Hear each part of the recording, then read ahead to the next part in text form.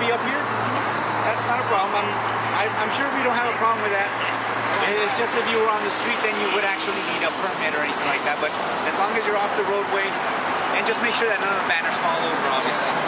Okay? No, make sure, sir. I'm glad you're so friendly because I'm sure there's anybody official that called you and you were just getting our banners out. Yeah. He was harassing me. He was doing this now.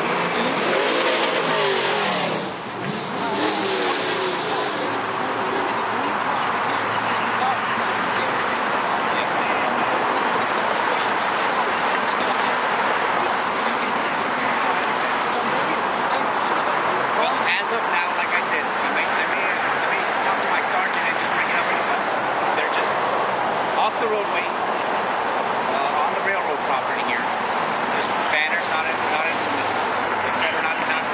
traffic or anything. And we may have to look into it and see if you will need a permit for that. If we will, I'll just go ahead and let you know. But as of now, like I said, there should be no problem as long as you're staying on this bridge. That's the only thing. Just be careful that the signs or anything don't fall onto the traffic. All right. What you said? Is there a name for the group? We call it Ambition? Will there be other members? Just yourself? All right, sir. And I was just wondering, because I know that we're being overly investigated because we're part of this group. That's right. But I don't feel like this conversation organizes the residents of the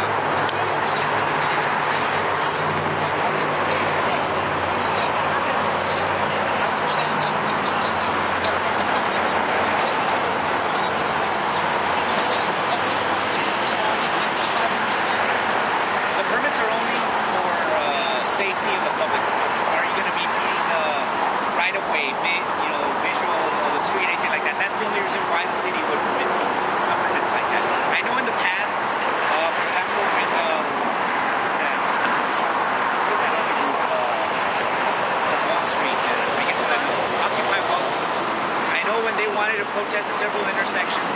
Again, they ran into a problem with the city, and the city designated certain areas where they could protest, like certain parks where they could stay overnight if they wanted to, but they just had to obtain a certain permits. But they wanted to do the same thing, be at some intersections, and that's a problem that they ran into, where there was a city ordinance that stated, because of the safety of the traveling public, pedestrians and vehicles, you could only do it in certain locations, and that's why their permit was not allowed. But they were given the opportunity, like I said, at certain locations to go ahead and do that. And as far as I know, like I said, it should be fine. I'm just gonna need in case a sergeant goes ahead and calls me and says, "Look, this is what they're doing. This is where they are," and we'll just look into it. Now the terrorists.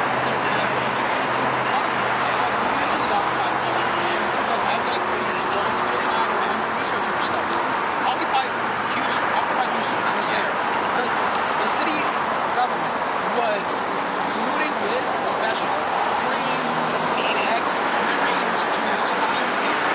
What type of society? No, I understand. And like I said, I know that it is our right to file any grievance against the government, but within the limits. Like I said, we can't just stop in the street and stop traffic. No, that's right. So that's why, I just wanted to be informed and say, okay, what is this? You're gonna until what time do you think you're gonna be here? Probably until 2 until we get a really hot sun. Yeah, well, that's going to probably be before that. But all right, sir. Your name again? Hector. All right, sir. In case there's any other questions, I'll come down again. I'll just talk to my supervisor and let him know what you're doing. In case other people, get a call, because some people might think that you're trying to jump off the bridge, which other people have done before here. But I'll let them know that it's just a peaceful protest. Peaceful and violent, sir. Correct. All right, sir. Your name again, sir? Hector. All right. My name is Officer Juan de Luna. I'm in this area, and I'll be here till 3 o'clock in the afternoon. So hopefully I'll cover your whole shift while you're here. So that you can, like I said, you can do this peacefully and without anybody bothering you, or you just portray your message. Thank you very much. Thank you.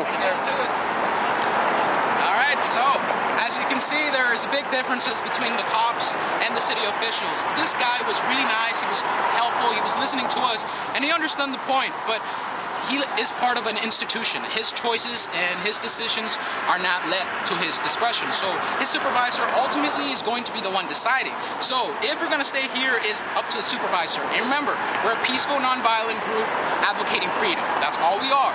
And as soon as we started unloading our banners from the truck, there was this city of Laredo official, like, what are you guys doing? Just acting like crazy, just making sure that we're not a terrorist organization. Peter, how long was the guy looking at us? As soon as we parked, about, I was say 3 seconds? 3 seconds, right? Literally 3 seconds. They parked behind us and they just started staring at us. And then until Hector went to, confront him, see if we could park there. Right, Hector? That's about the story, and we're going to have to get back to our job here, and I'm sure the officer is going to go back to his job. So we're going to keep you updated. This is me, Hector, signing out, and Peter. And Ray. but mostly Hector. No, but mostly Ray. All right. All right, guys. Have a nice day.